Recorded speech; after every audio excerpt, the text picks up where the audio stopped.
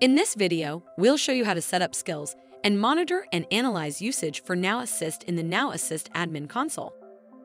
In this context, skills are generative AI-powered tools that Now Assist leverages to help your users get their work done faster.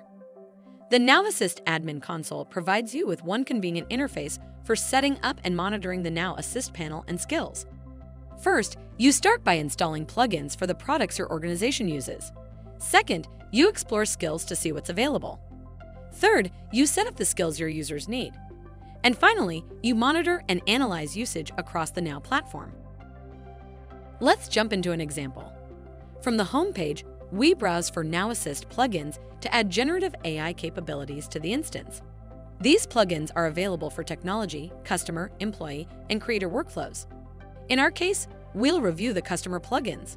The plugins page shows summaries of the available and installed plugins for this workflow. This one, Now Assist for CSM, supports case, chat, and knowledge for customer service. Let's get it. From the install modal, we're directed to the ServiceNow store, which launches in a new browser tab. There, we install the plugin.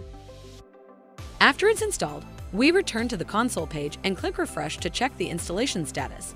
The modal confirms that the plugin is successfully installed, and we're prompted to go to the Now Assist panel to turn it on.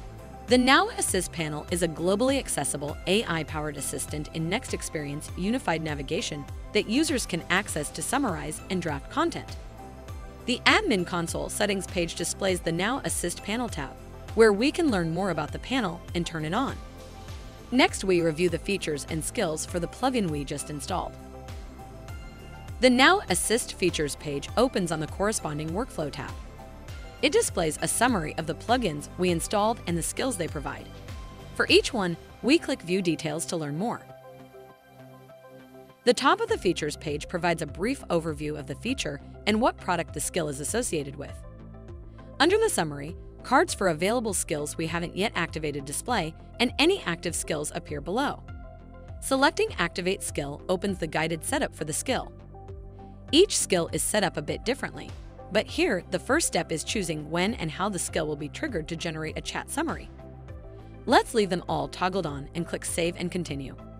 For this skill, the next step is to choose the input data, which will be used by the generative AI model to create the chat summary.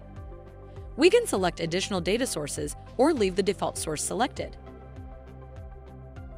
Now we choose where to display the skill by turning the display toggles on or off. Choices are in the product itself, in the Now Assist panel, or both. Clicking the chevron to the right of the Now Assist panel display toggle expands the role options, allowing us to determine who will be able to access this skill in the panel. We'll turn the display options on and leave the default role. Before we activate the skill, we review the values we just entered. We're happy with our choices, so let's activate it. The notification says the skill is now active, so we're prompted to return to the feature page for this skill. Back on the feature page, we see which skills are active and which ones we can activate. As soon as a skill is activated, ServiceNow starts to record skill performance and executions. The Analytics page displays usage metrics on skill usage across products. We can view usage numbers at an aggregate level or choose to view usage per skill.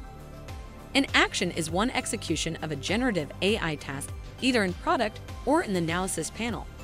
The Now Assist summary section graphically displays how many plugins we've installed and what skills our users are leveraging.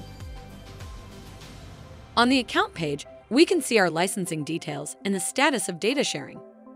From here, we can also opt out of data sharing if we choose.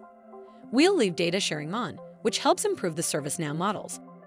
And we can return to the Now Assist console anytime to install more plugins and set up the skills for them. The Now Assist Admin Console gives you the power to leverage and manage generative AI-powered features across the Now platform.